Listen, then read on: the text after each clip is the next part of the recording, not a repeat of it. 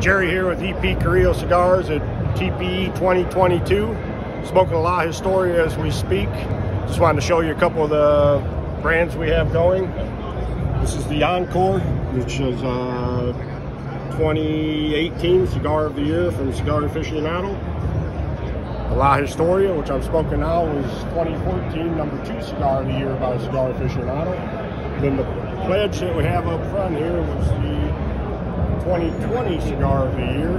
Got 98 points, highest rated of all time. A unique little 3-pack we have here has the 3 sizes that actually won the awards: #1, #1, and #2. That it? More than that.